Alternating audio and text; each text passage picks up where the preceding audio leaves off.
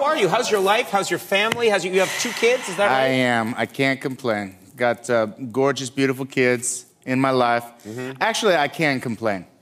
Because what I didn't anticipate when I had these little babies with my wife was that there would be so much stress about where they're going to go to school. Yeah. They're getting to that age. The oldest one's 5, and it's kindergarten time.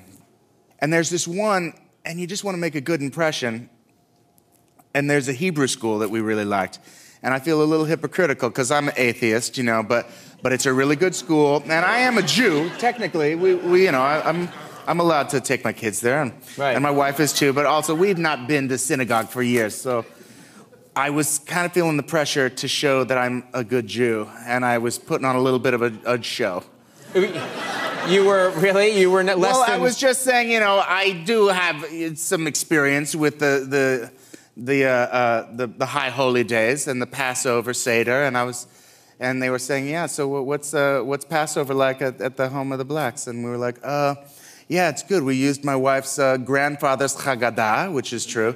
And I said, the only thing is it's missing that last song, the Chad Gad, which was my favorite as a kid.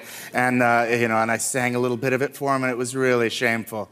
Because... Were you kind of making it up, or was it... No, it's legit. It's legit. But I was really playing it up, how into it I am.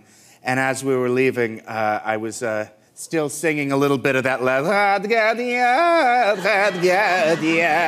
and they were like, okay, that's good. And we were leaving, and I could see the other parents that were waiting in line were looking at us very judgmentally, like, you don't really care about Passover.